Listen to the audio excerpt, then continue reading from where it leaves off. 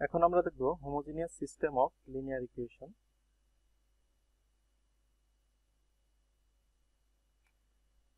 A system of linear equation is said to be homogeneous if the constant terms are all zero.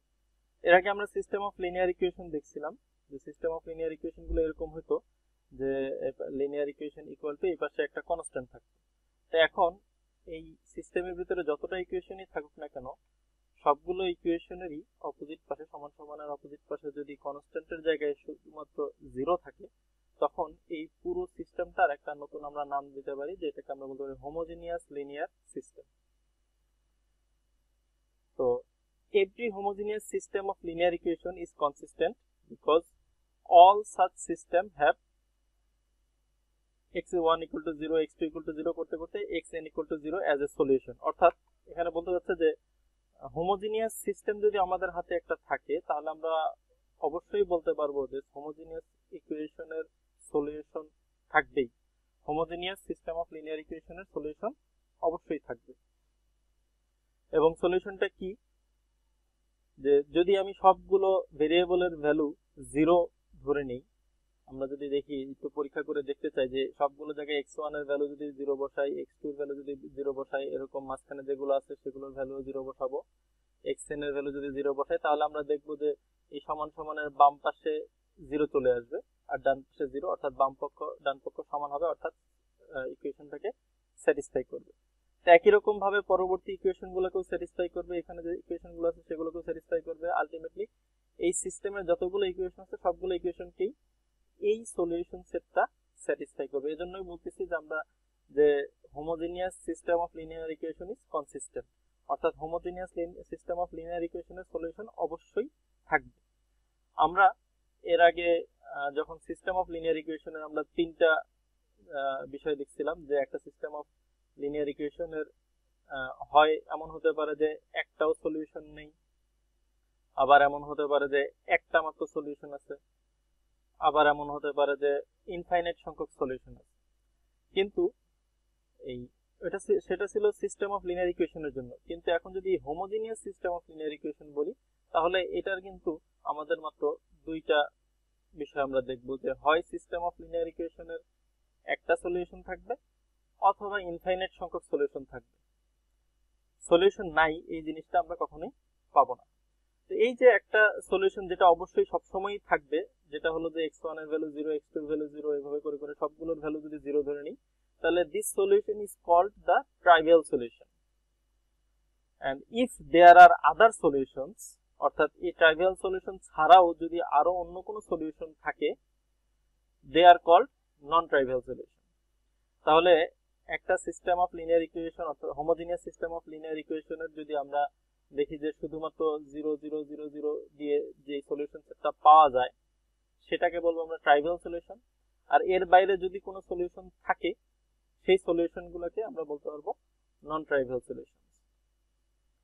তো একটু আগে আমরা যেটা বলছিলাম যে হোমোজেনিয়াস সিস্টেম অফ লিনিয়ার ইকুয়েশনের ভিতরে আমরা দুইটা জিনিস দেখবো, যে the system has only ট্রাইভিয়াল solution. Only ট্রাইভিয়াল solution মানে আসলে একটাই মাত্র solution, R homogeneous system of linear ইকুয়েশনে একটা সলিউশন থাকা মানে সেটা ট্রাইভিয়াল সলিউশনই, অর্থাৎ যেটাকে বলতেছি আমরা সবগুলো ভ্যালু জিরো।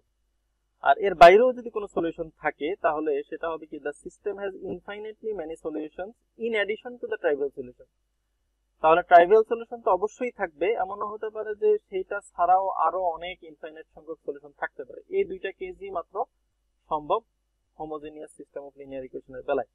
আমরা সিস্টেম অফ লিনিয়ার ইকুয়েশনের বেলায় আমরা আরো একটা কেস দেখছিলাম যেখানে দেখছিলাম আমরা যে হয়তো কোনো সলিউশন নাও থাকতে পারে, কিন্তু হোমোজেনিয়াস সিস্টেম অফ লিনিয়ার ইকুয়েশনের বেলায় এটা হবে না, অবশ্যই সলিউশন থাকবে। হয় একটা থাকবে যেটা ট্রাইভিয়াল সলিউশন, অথবা ইনফাইনাইট সংখ্যক থাকবে যেখানে ট্রাইভিয়াল সলিউশনও আছে।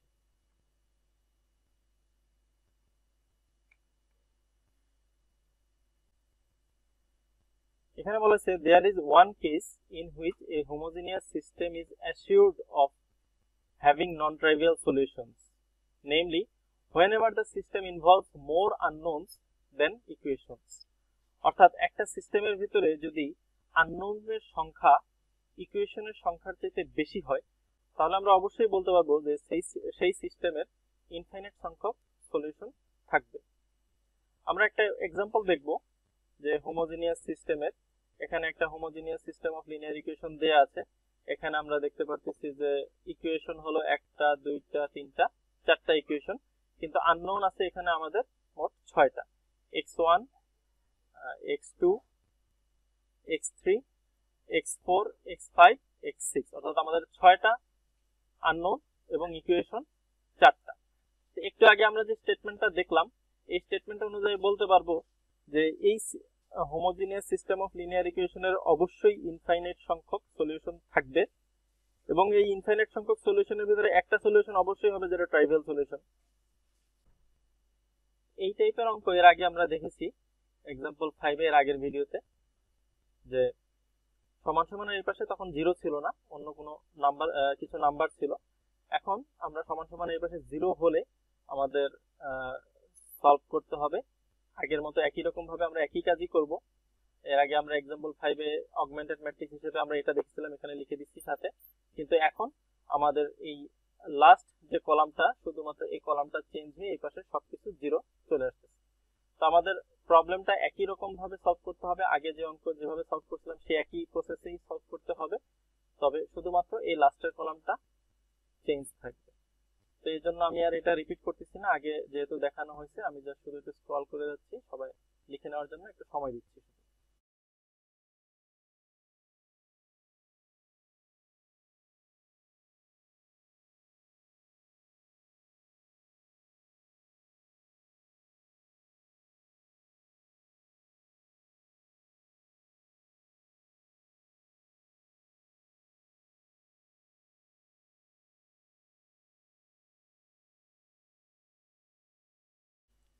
এখানে আমরা দেখতেছি যে রিডিউসড রো ইচেলন ফরম্যাটে চলে আসছে, তবে আমাদের শুধু এই পাশে যে জিরোগুলো ছিল এই জিরোগুলো শেষ পর্যন্ত থাকবে।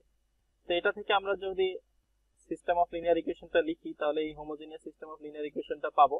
আগের মতো আমরা দেখব যে এটা আমাদের লিডিং 1, এখানে আরেকটা লিডিং 1, এখানে আরেকটা লিডিং 1, এই অনুযায়ী আমরা লিডিং ভেরিয়েবল পাবো এখানে x1, এখানে x3 আর এখানে x6।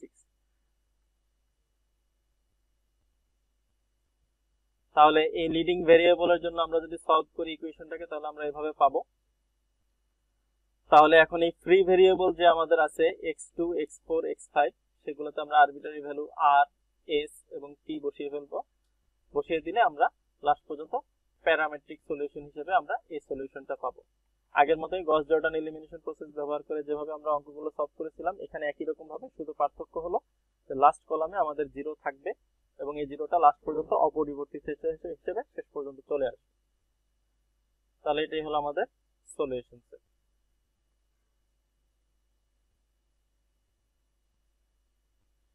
এক্সারসাইজ সেট 1.2 এর কিছু অঙ্ক আছে এখানে, 15 থেকে 22 পর্যন্ত দেয়া আছে। এখানে সবগুলাই homogeneous system of linear equation.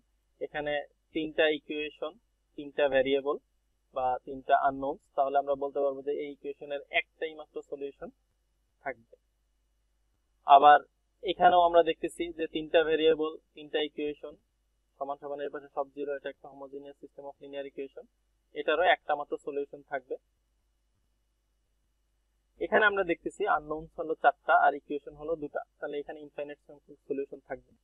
এই জায়গায় আমরা দেখতেছি যে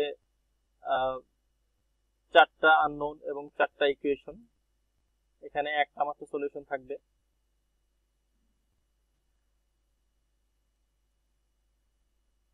এখানেও আমরা দেখতেছি যে 4টা আননোন এবং ইকুয়েশন 4টা, তাহলে এখানেও একটা মাত্র সলিউশন থাকবে।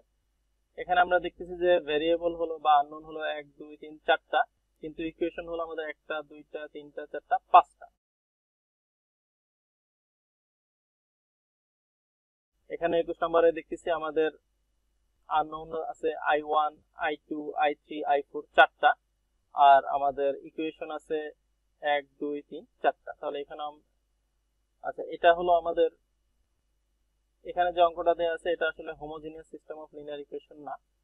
এখানে সমান সমানের এই পাশে যেহেতু নাম্বার দেয়া আছে তাহলে এটা আমরা আগে গস জর্ডান এলিমিনেশন প্রসেসে যেভাবে করেছি সেভাবেই এই অঙ্কটা করতে হবে।